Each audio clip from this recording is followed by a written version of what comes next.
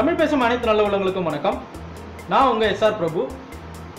Tech factory YouTube சேனல்ல இன்னைக்கு நம்ம பார்க்க போற வீடியோ என்னன்னு பார்த்தீங்கன்னா, பிக்சர் டியூப் டெலிவிஷன்ல இருக்கிற CRT எப்படி ஒர்க் ஆகுது அப்படின்றத பத்தி தான் இன்னைக்கு நம்ம பார்க்க போறோம். CRTனா என்ன அப்படின்னு பார்த்தீங்கன்னா, கேத்தோட் ரே டியூப்.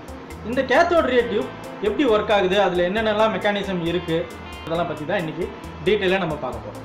அதுக்கு முன்னாடி நம்ம சேனல் நீங்கள் சப்ஸ்கிரைப் பண்ணலைன்னா கீழே இருக்கிற ரெட் கலர் பட்டனை கிளிக் பண்ணி சப்ஸ்கிரைப் பண்ணிடுவாங்க. இந்த கேத்தோட் ரே டியூப்பை பார்க்கறதுக்கு முன்னாடி இதுதான் பிக்சர் டியூப். இந்த பிக்சர் டியூப்பில் இங்கே வந்து எலக்ட்ரான்ஸ் கன் இருக்கும். இந்த இடத்துல நம்ம ப்ளக்கை போட்டுட்டு ஆன் பண்ணிவிட்டு இந்த இடத்துல கண்டிப்பாக கை வைக்கக்கூடாது. ஏன் அப்படின்னு பார்த்தீங்கன்னா, இங்கே வந்து நமக்கு ஹை வோல்டேஜ் ப்ரொடியூஸ் ஆகும். இங்கே ஹை வோல்டேஜ் ப்ரொடியூஸ் ஆகிறதுனால நம்ம இங்கே கை வச்சோம்னா கண்டிப்பாக நமக்கு வந்து அது ஆபத்தாக தான் அமையும். அதே நேரத்தில் டிவி ஆஃப் பண்ணதுக்கப்புறமா ஒரு 5 to 10 minutes வந்து இந்த இடத்துல கை வைக்கக்கூடாது. ஏன் அப்படின்னா, இங்கே ப்ரொடியூஸ் ஆன வோல்டேஜ் வந்து பார்த்தீங்கன்னா டிஸ்சார்ஜ் ஆகிறதுக்கு ஒரு 5 to 10 minutes ஆகும். ஸோ நீங்கள் ஆஃப் பண்ணிட்டோம் அப்படின்ற தைரியத்தில் இங்கே கை வச்சிங்கனாலும் அதுவும் நமக்கு கண்டிப்பாக ஆபத்தாக தான் அமையும். இது ப்ரிகாஷன். வாங்க அடுத்த செக்ஷனை பார்க்கலாம். இது பிக்சர் டியூப். இந்த இடத்துல வந்து பார்த்தீங்கன்னா எலக்ட்ரான் கன் இருக்கும்.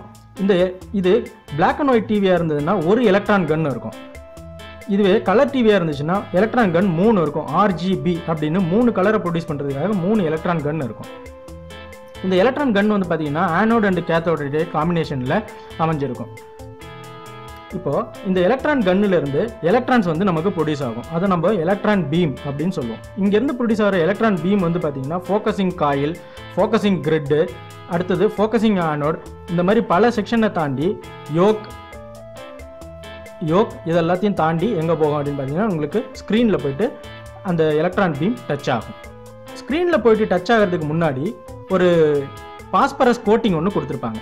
அந்த பாஸ்பரஸ் கோட்டிங்கில் இந்த எலக்ட்ரான் பீம் போய் மோதும்போது, வேகமாக மோதும்போது நமக்கு வெளிச்சம் ஸ்க்ரீனில் பளிர் அப்படின்ட்டு வரும். பாஸ்பரஸ்னாவே ஒளிரும் தன்மை உண்டு அப்படின்றது நமக்கு ஏற்கனவே தெரிஞ்சிருக்கும். அதனால தான் பாஸ்பரஸ் கோட்டிங் கொடுத்துருக்காங்க. இங்கேருந்து போகிற எலக்ட்ரான்ஸ் அந்த பாஸ்பரஸ் மேலே வேகமாக மோதும்போது நமக்கு வெளிச்சம் கிடைக்குது. இதுதான் வந்து இந்த பிக்சர் டியூபோட பேசிக். இப்போ அடுத்த செக்ஷன், இங்கே உருவாகிற எலக்ட்ரான் பீம் வந்து பார்த்தீங்கன்னா இங்கே ஃபோக்கஸிங் காயிலுக்கு போகும். இந்த ஃபோக்கஸிங் காயில் எதுக்காக அப்படின்னா, இங்கேருந்து உருவாகிற எலக்ட்ரான் பீமு ஒரு நேர்கோட்டில் போகணும் அப்படின்றதுக்காக, அந்த எலக்ட்ரான் பீமை ஃபோக்கஸ் பண்ணுறதுக்காக தான் இந்த காயில் வச்சுருக்காங்க. அடுத்தது இங்கேருந்து போகிற எலக்ட்ரான்ஸ் திரும்ப இங்கே ஒரு யோக் அப்படின்ற ஒரு செக்ஷன் இருக்குது. இதுதான் யோக்கு. இதில் 4 வைண்டிங் இருக்குது. 1, இது 2, கீழே ஒரு 2 வைண்டிங், மொத்தம் 4 வைண்டிங். இதை வந்து பார்த்தீங்கன்னா நம்ம 2 செட் ஆஃப் வைண்டிங் அப்படின்னு சொல்லலாம். இதில் ஒரு செட்டு வந்து பார்த்தீங்கன்னா ஹரிசாண்டல் டிஃப்ளெக்ஷனுக்காகவும், இன்னொரு செட்டு வந்து பார்த்தீங்கன்னா வெர்டிக்கல் டிஃப்ளெக்ஷனுக்காகவும் யூஸ் பண்ணுறோம். நமக்கு தெரியும், இங்கேருந்து போகிறது வந்து எலக்ட்ரான்ஸ் வந்து நெகட்டிவ் சார்ஜ். இங்கே இது வழியாக போகும்போது நான் இந்த ஹரிசாண்டல் டிஃப்ளெக்ஷன் காயிலுக்கு பாசிட்டிவ் சப்ளை கொடுக்குறேன் அப்படின்னா, இந்த எலக்ட்ரான்ஸ் என்ன பண்ணும் அப்படின்னு பார்த்தீங்கன்னா, இந்த ஹரிசாண்டல் டிஃப்ளெக்ஷன் காயில் வழியாக, ஹரிசாண்டல் டிஃப்ளெக்ஷன் பிளேட் எங்கே இருக்கோ, இந்த காயில் எங்கே இருக்கோ அது வழியாக மூவ் ஆக ஆரம்பிக்கும். அப்போது நமக்கு என்ன ஆகும் அப்படின்னு பார்த்தீங்கன்னா, நம்ம ஸ்க்ரீனில் ஹரிசாண்டலாக ஸ்கேன் ஆகும். அதுவே நான் vertical deflection காயிலுக்கு positive supply apply பண்ணுறேன் அப்படின்னா, இங்கேருந்து வர எலக்ட்ரான்ஸ் பீம் என்ன பண்ணுன்னா, வெர்டிக்கல் டிஃப்ளெக்ஷன் காயில் இருக்கிற பக்கமாக அந்த எலக்ட்ரான்ஸ் வந்து மூவ் ஆகும். ஸோ நமக்கு இதை மாதிரி கண்டினியூஸாக நடக்கிறதுனால நமக்கு வெர்டிக்கல் அண்ட் ஹரிசாண்டல் நம்மளுக்கு ஸ்கேனிங் நடக்கும். இதனால் நம்ம ஸ்க்ரீன் ஃபுல்லாக நம்மளுக்கு வெளிச்சமாக தெரியும். இப்போ அடுத்தது இந்த இடத்துக்கிட்ட வந்து பார்த்தீங்கன்னா ஒரு ரெட் கலரில்,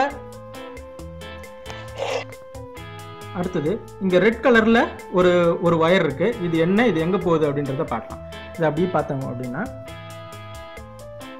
இங்கே கீழே இருக்கிற இந்த ஒரு டிரான்ஸ்ஃபார்மருக்கு போகுது. இதுதான் அந்த டிரான்ஸ்ஃபார்மர். இந்த டிரான்ஸ்ஃபார்மர் என்ன அப்படின்னு பார்த்தீங்கன்னா EHT டிரான்ஸ்ஃபார்மர் அப்படின்னு நம்ம சொல்லுவோம்.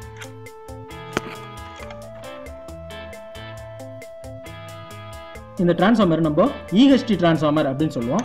EHT டிரான்ஸ்ஃபார்மர் அப்படின்னா என்ன அப்படின்னு பார்த்தீங்கன்னா, எக்ஸ்ட்ரா ஹை வோல்டேஜ் டிரான்ஸ்ஃபார்மர் அப்படின்னு அர்த்தம். நான் ஆல்ரெடி சொல்லியிருந்தேன் இந்த இடத்துல கை வைக்க வேண்டாம் அப்படின்னு சொல்லி. ஏன் அப்படின்னா, இந்த EHT டிரான்ஸ்ஃபார்மர் வந்து பார்த்தீங்கன்னா உங்களுக்கு 1800 வாட்ஸை ப்ரொடியூஸ் பண்ணும். இங்கேருந்து ப்ரொடியூஸ் ஆகிற வோல்ட்ஸ் வந்து பார்த்தீங்கன்னா இங்கே மேலே இருக்கிற இந்த ப்ளக்குக்கு போகும். இது எதுக்காக அப்படின்னு பார்த்தீங்கன்னா, இங்கேருந்து வர்ற எலக்ட்ரான்ஸ் அந்த ஸ்க்ரீனில் போயிட்டு வேகமாக மோதணும். சரியா?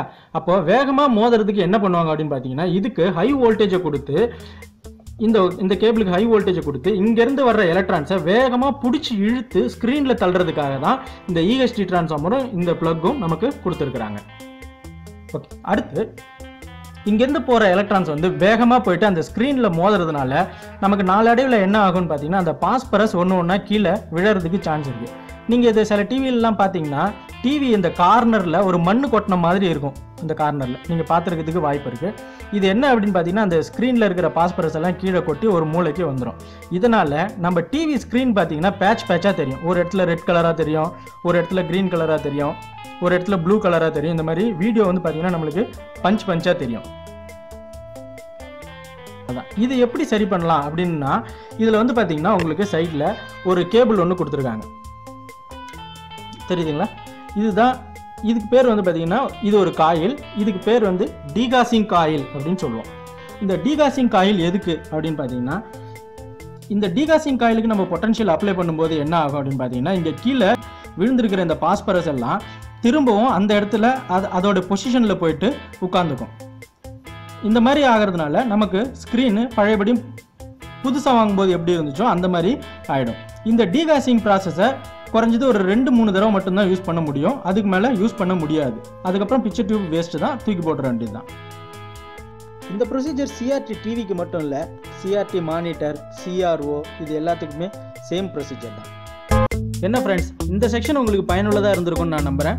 பயனுள்ளதாக இருந்துச்சுன்னா லைக் பண்ணுங்கள், ஷேர் பண்ணுங்கள், கமெண்ட் பண்ணுங்கள், சப்ஸ்கிரைப் பண்ணுங்கள். இது போன்ற பல தகவல்களுடன் நம்ம அடுத்த வீடியோவில் சந்திக்கலாம். நன்றி, வணக்கம்.